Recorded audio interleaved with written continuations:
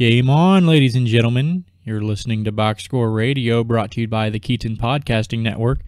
I'm your host, Jay Keaton. It is Monday, March 4th, 2019.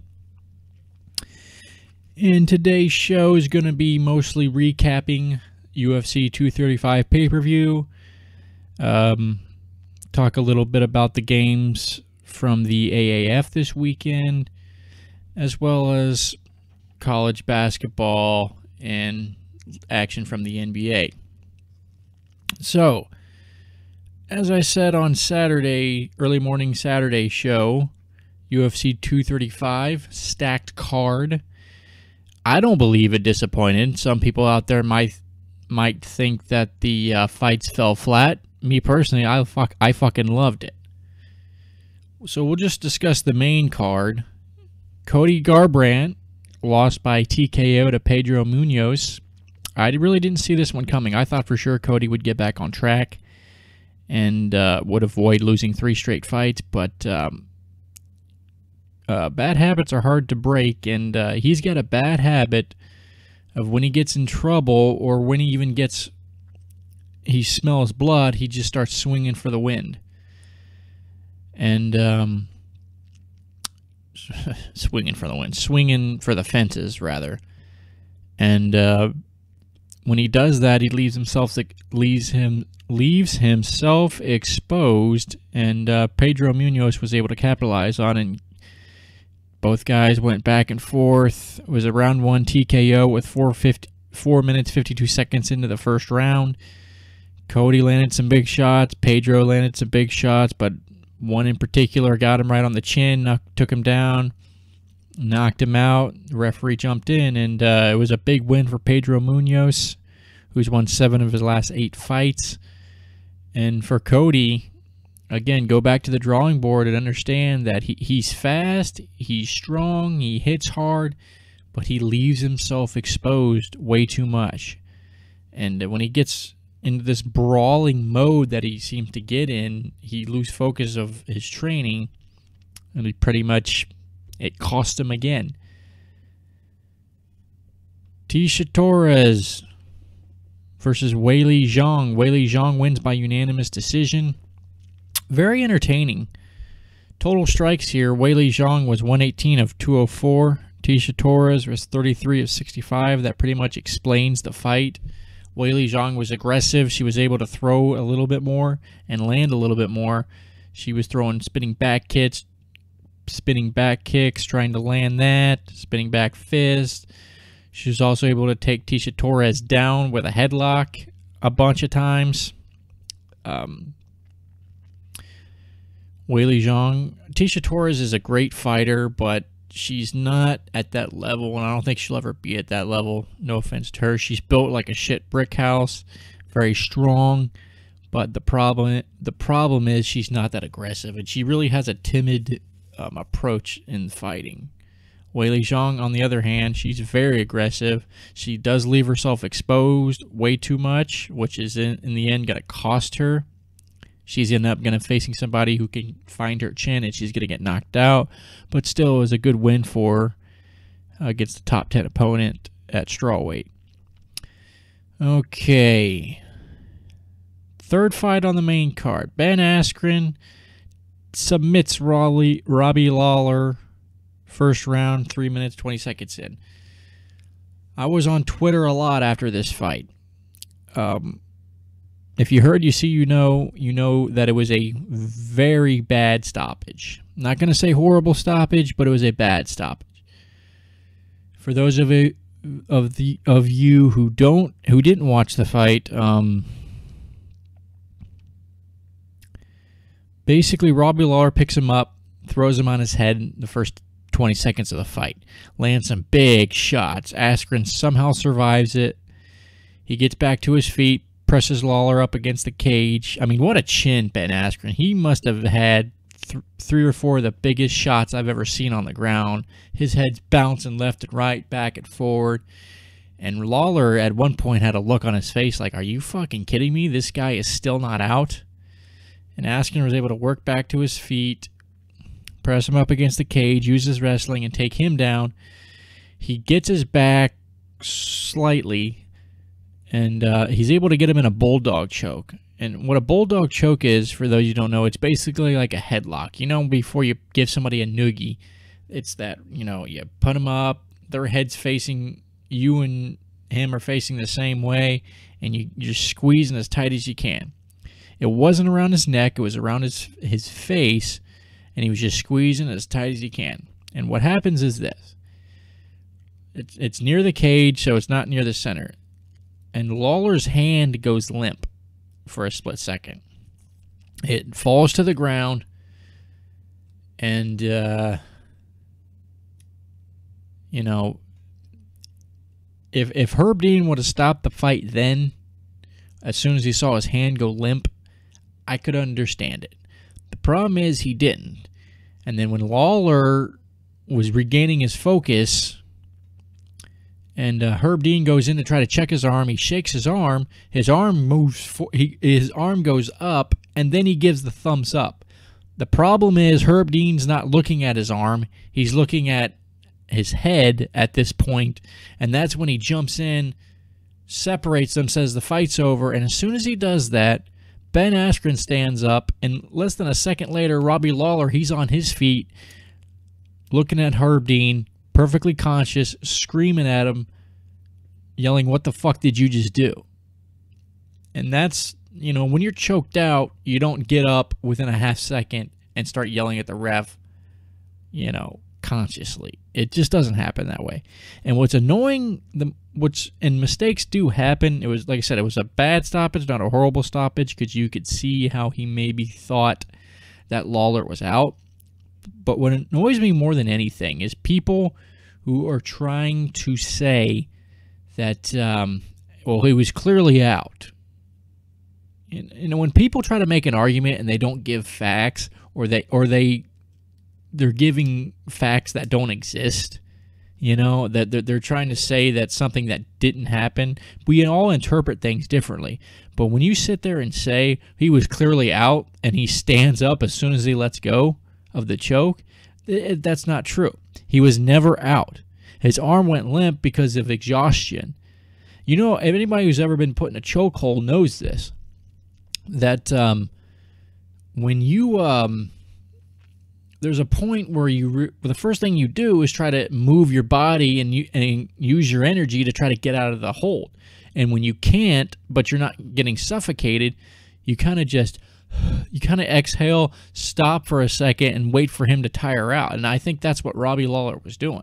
And that's why his arm went limp, is because it was just his exhaustion saying, okay, you know, I got to stop for a second because he doesn't have the choke on me deep enough, and I'm just going to wait for him to burn out his energy, wait for his arm to get tired, and then I'm going to pick him up. I'm either going to break out or I'm going to pick him up and slam him again. That's what he was doing. And the problem is that Herb Dean rushed to judgment thinking that he was out. And like I said, if he would have checked him the first time when his arm went limp, if he would have stopped it then, I would have said it wasn't a bad stoppage. It was just accidental. But when you shake his hand and his hand goes up and then he gives the thumbs up, but you're not looking at it, you're looking at his head, and then it's a bad stoppage, and you didn't do your due diligence in the fight. So, bottom line, Ben Askren moves to 19-0, and he got his ass kicked. I mean, he took some serious shots. He's got a hell of a chin. That's the one thing we didn't know about him, is how tough he was when he gets hit. And he's fucking tough. I do not see him losing simply because his wrestling is so good, his jiu-jitsu's elite, and now that we know his chin is that good, it's going to be very hard for anybody to beat him. Co-main event. A lot of people didn't like this one. I thought it was very exciting. Kamaru Usman, new welterweight champion. Unanimous decision victory over Tyrone Woodley. 5 rounds. Total strikes, 336 of 390 for Kamaru. 60 of 79 for Tyrone. It basically sums it up. Kamaru Usman was pressuring him. He was coming forward, putting him against the cage, trying to take him down. He must have landed at least 100 shots to the ribs of Woodley. referee Mark Goddard is a piece of garbage, because there were so many times that he would get, there was barely any move. Every 5 seconds, if there wasn't any movement or punches, he was saying, "Gotta work, guys, gotta work." It's like, well, give him a second to try to, change their position a little bit. And when we're on the ground and he's laying rib shots, you can't tell him, "Hey, you gotta work, you gotta work. Hey, come on, let's work, let's fight." When he's on the ground on top of the guy, suffocating him and landing rib shots. And this is what he was doing. And then at one point he stands him up. He separates them when they're on the ground. And Usman, there was a couple of times they separated, and Usman's like, "Okay, I get it. Let's separate, and I'll try to get back and get the takedown." But then there was a couple times he got up. He separates him from on the ground, and Usman's like, "What are you doing? I'm landing big shots on him. I'm suffocating him. He's weakening." And then there's the last time Mark Goddard goes, Usman's like, what are you doing? And Goddard's go, "We got to separate him." He's like, "I got to separate. It's a fight." Well, what the fuck does that mean? Even Joe Rogan asked that question. What does that mean, it's a fight? Of course, yeah, and he's using an aspect of MMA to win the fight, which he did for 5 rounds, and he kicked his ass. It's just, what do you want him to do? It's the only way that Woodley was going to, you could tell, and I think this was in the 4th round, the only way that Woodley was possibly going to come back and win the fight is if he knocked him out, which means he needed to stand him up. So it's like, you're going to take away one guy's advantage that he earned because you want to see more action? It's like, get out of here. You need to learn how to fucking ref. It's not about you or the fans. If the fans start booing and the guy's working, let him do it. So it was just a beatdown. Usman, new champ, congratulations. Just dominated Woodley on every aspect, and Woodley had no answer. He was gassed after the 2nd round, and his corner's like, "Hey, you got to fucking do something now. You don't do something now, it's going to be over." And he just had no answer. He backed up, and he's always been a counter striker. He's never been one to press, and Usman took advantage of that. All right, main event. Jon Jones defends his title against Anthony Smith. This one was a snoozer. And this brings up my point about the referees. Because there's a lot of times in this fight, and Jon Jones won this fight the same way he always does. He's methodical in his strikes. He came forward, kicks the legs, kicks the body. But he never really landed a lot of good headshots. A couple elbows here and there, but not a lot of good headshots. Anthony Smith from rounds 3, 4, and 5 was in survival mode. He did what he said he wasn't going to do, which was he let Jon Jones pick him apart. He didn't take any chances at all, even in the first 2 rounds. No chances. He had one good shot on him, one good right hand, and that was it. That cut Jones on the left eye. But he did absolutely nothing to show that he wanted to win the title. He just wanted to survive, and that was his game plan from the start. But the point is that no point in this fight, and there was a lot of times that Jon Jones had him pressed up against the cage and was holding his wrist, and the only shots he was doing was like a shoulder, like thrusting his shoulder into his head. That was the only shots. Not one time that Herb Dean, who is now reffing this fight, he also reffed the Askren fight. At no point did he say, "Okay, guys, let's work.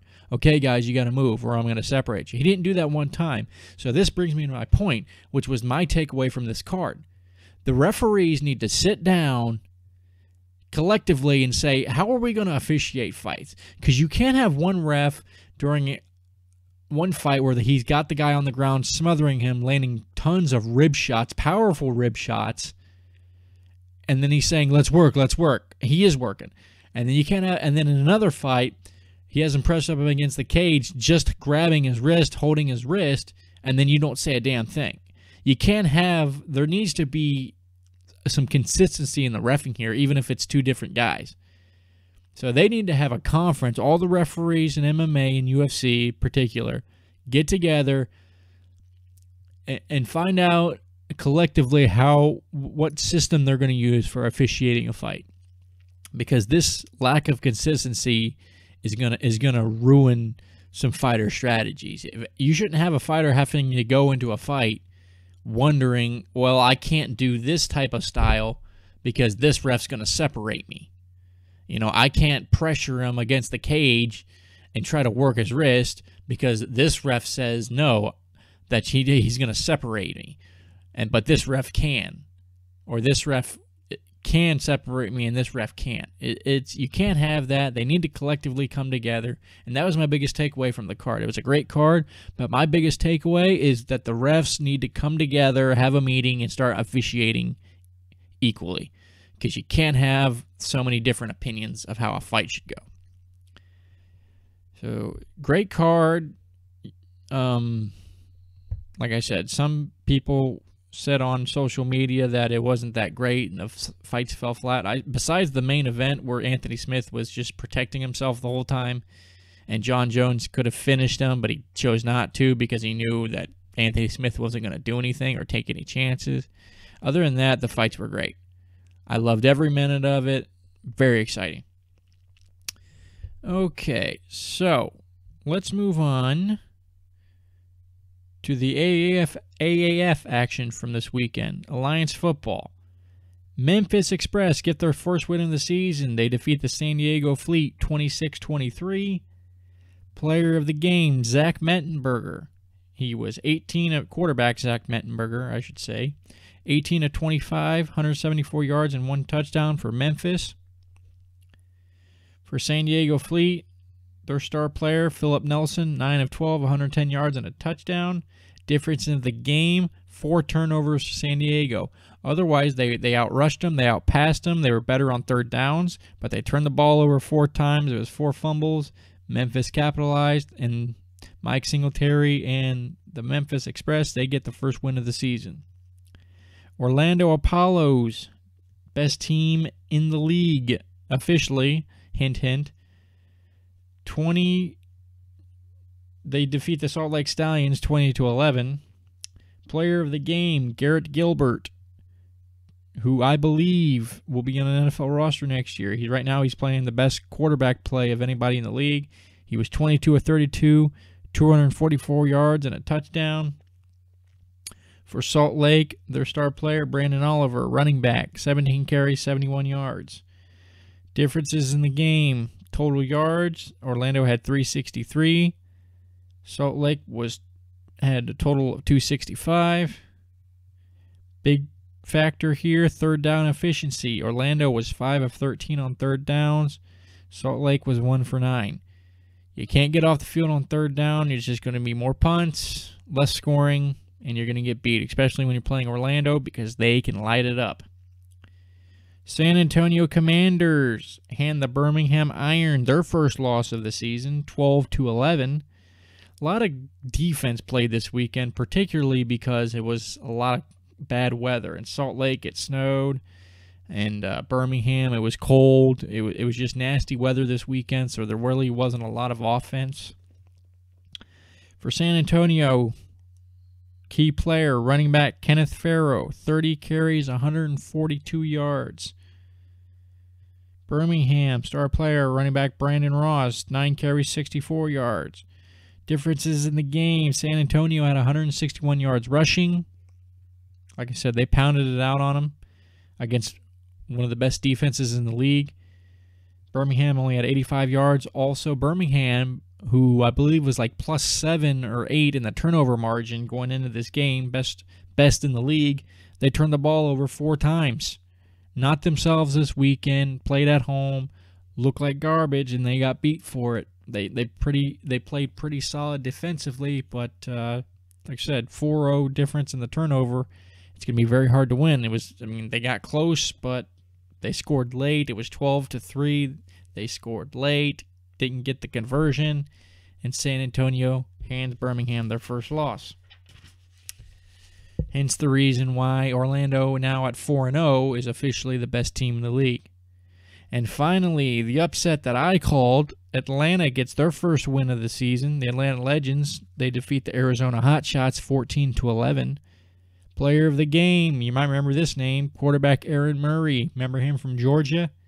He was 20 of 33, 254 yards for Atlanta. Arizona's star player, Jarrell Presley, 14 carries, 110 yards. Atlanta pretty much outgained him. Was the only key stat here, 454 to 310. I said on Saturday that I really like Atlanta. They were an 0-3 team, but they had pieces there. They got Denard Robinson. They made a change to Aaron Murray at quarterback. It ended up being the best decision they made all year. They've got some great wide receivers. They got a lot of talent. I wouldn't be surprised if they win next week as well. Okay, so we are done recapping that. Running a little short on time here. So I've decided that for the NBA and college basketball, I'm just going to run through the scores and maybe give some comments on anything that really stands out. This is your Saturday scores for the NBA. We'll go over the NBA first and then college basketball for the whole weekend from Saturday and Sunday. For Saturday's NBA scores, Pistons defeat the Cavs 129-93. Magic over the Pacers 117-112. Magic are looking pretty decent. I think the Magic are getting hot. 30-34 on the season. They're going to make a playoff push. You watch. The Heat over the Nets 117-88. Warriors defeat the 76ers 120-117. Grizzlies over the Mavericks 111-81. Spurs over the Thunder 116-102. Pelicans defeat the Nuggets 120-112. Suns over the Lakers 118-109. If you're the Lakers and you're battling for the 8th spot in the Western Conference, how do you let the worst team in the NBA beat you? Embarrassing loss right there. And the Jazz, who I really like, they defeat the Bucks 115-111. Jazz are looking really good. I think, who was it? Donovan Mitchell, 46 points. I mean, he's a baller, and the Jazz got pieces there. They don't really have any, excuse me, they don't have really big stars, but they always have a solid foundation. Okay, now scores for Sunday. Trailblazers over the Hornets, 118-108. Rockets defeat the Celtics, 115-104. Kyrie, this is what I feel, how I feel about Kyrie. Kyrie's not the first piece of the puzzle. He's the last piece. He's no better than anybody else, really, as far as being a difference maker. He's a great player, but he's not a difference maker. And, you know, he can close. We've seen him be able to do that, but the bottom line is he's not that great. He's not a game changer. He's not gonna take a team to the playoffs or to the finals.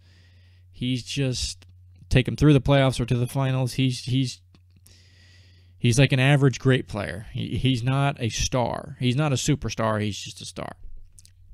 Hawks over the Bulls 123-118. Clippers over the Knicks 128-107. Cavs defeat the Magic 107-93.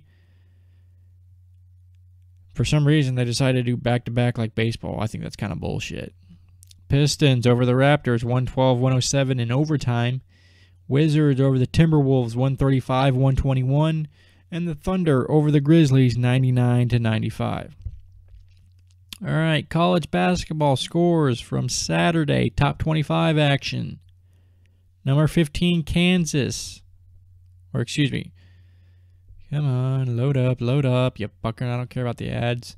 Number 1, Gonzaga over St. Mary's, 69-55. Number 2, Virginia over Pittsburgh, 73-49. Duke over Miami, 87-57. Tennessee all over Kentucky, 71-52. This was a surprise. Kentucky just had no offense, and they got desperate real early, trying to hit long shots, couldn't get it done. North Carolina over Clemson, 81-79. That was a good one. Indiana upsets Michigan State 63-62. There's a second straight upset for Indiana. They hadn't won a conference game all year. All of a sudden, they beat Wisconsin and Michigan State. UCF upsets Houston 69-64. Texas Tech over TCU 81-66. I called this upset. Utah State over Nevada 81-76. Number 13 LSU over Alabama 74-69. Number 14 Purdue blows out Ohio State 86-51. Number 15 Kansas over Oklahoma State 72-67. Number 16 Kansas State over Baylor 66-60. Number 18 Florida State, close one over NC State 78-73. I'm getting there. Hold on. Bear with me. Number 19, Wisconsin defeats Penn State 61-57. Rutgers all over Iowa 86-72. I was wrong about the Hawkeyes. They do not look good. I don't know where they got the top 25 ranking, but they're starting to slip right now. Cincinnati over Memphis 71-69. And number 24, Wofford defeats Samford 85-64. Games from Sunday. Number 9, Michigan over number 17, Maryland, 69-62. Creighton upsets number 10, Marquette, 66-60. Marquette, they're going to be out of the top 25. I wouldn't doubt it. They are not playing their best basketball right now. And number 25, Washington defeats Stanford, 62-61. All right, so that wraps up the hoops. Let's move on to the ice. Sunday NHL scores. Capitals over the Rangers 3-2 in a shootout. Flyers over the Islanders 4-1. Golden Knights shut out the Canucks 3-0. Ducks defeat the Avalanche 2-1. Senators over the Panthers 3-2. Jets defeat the Blue Jackets 5-2. Predators over the Wild 3-2 in a shootout. And finally, the Sharks defeat the Blackhawks 5-2. And that wraps up all the weekend's action. And there was a lot of good games. I'm sorry I couldn't go into detail a little more, but with so many good sports over the weekend, it's really hard to do that. All right, games to watch tonight. NBA action. Nuggets taking on the Spurs. I'll take the Spurs at home to defeat the Nuggets. And Clippers taking on the Lakers. Battle for LA. I can't see the Lakers, 3.5-point favorite. I can't see them losing this one. I can't see them after that loss to the Suns. That's got to be a damn wake-up call. You're at home. You're playing your in-state rival. Or in-state. More like in-city rival. And I just don't see them. Prime time, I don't see them losing this one. So I'll go with the Lakers in this one. NCAA men's basketball tonight. Two good ones. We got number 2 Virginia taking on Syracuse on the road. Virginia 6-point favorite. I can't pull the string on Syracuse upsetting them. I just can't do it. I love how Virginia looks defensively. They've been pretty solid. I'm going to have to go over Virginia in a close one. And also number 18 Kansas State takes on TCU. I'm going to have to go with the upset. I was wrong about TCU upsetting Texas Tech. I'm not going to be wrong about this one. TCU by 3. They upset Kansas State. And that wraps up Box Score Radio for today. Remember, you can follow the show on Twitter at Box Score Radio. And you can also listen for free at Podbean and on YouTube. All right, guys. Thanks for tuning in.